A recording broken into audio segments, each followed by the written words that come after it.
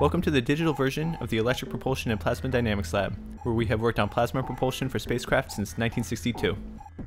I'm Will, and this is the first of 4 videos I've made summarizing the projects I've worked on here at Princeton. This video focuses on the facility renovations, namely restoring the large steel vacuum facility.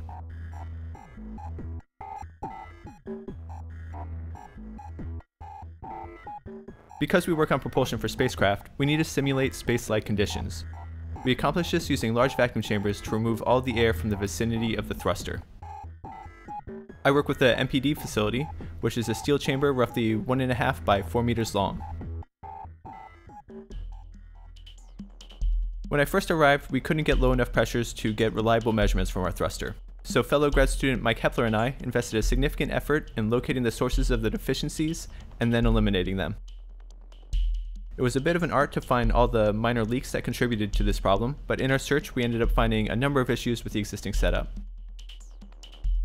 To start with, the water cooling feed-throughs all went through a bottom port cover, which, when operated at atmospheric pressure, resulted in condensation forming on the inside. We frequently use lithium propellant, which means that some of the leftover propellant, in the form of lithium hydroxide, then formed a concentrated solution near the O-ring on that plate and caused galvanic corrosion of the aluminum. If it's not smooth, you can't form a seal, so we went ahead and made a new one. While we were tearing out the existing cooling system anyway, I also went ahead and replaced the old closed-loop cooling system with an open-loop system. One of my main research objectives requires measuring small changes in thrust, and the closed-loop cooling system meant that temperatures kept rising over the course of an experiment, resulting in thermal expansion near our thrust measurement system. So switching to an open-loop system was crucial in mitigating those unwanted effects to get a reliable thrust measurement. The vacuum tank makes a 90-degree turn at the end and goes down into the basement where our pumps are located.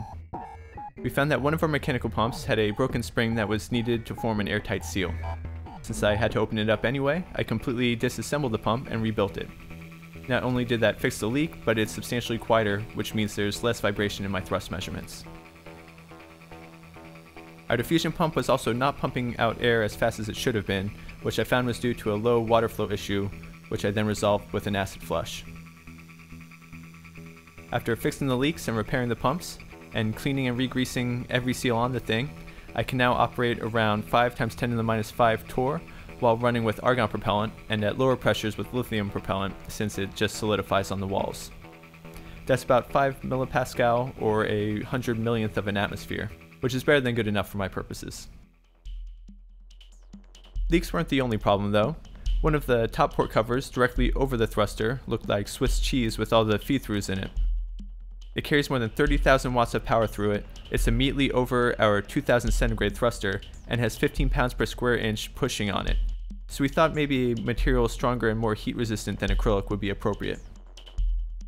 We instead made Swiss cheese out of G10 fiberglass, which is substantially stronger and still electrically insulating. We also made custom feed-throughs and replaced all the cabling and gas lines. We also found a lot of legacy cabling in and on and around the tank. I found at least 50 cables that didn't do anything, and I'm sure Mike found more. We got rid of them, did some cable maintenance, and along with undergraduate researcher Nick Luceraga, stripped off the exterior rust and gave the tank a fresh coat of paint while we were at it. I'm skipping a lot of the problems we found early on, and I'm not even mentioning the vacuum issues related to the glove box, which we need for handling our lithium propellant. At this point in time, we hadn't even fired our thruster yet. We just achieved the ability to safely pump down to near vacuum. That's it for the first video. The next video will be focused on the thruster I researched, as well as the thrust measurement system I designed and constructed.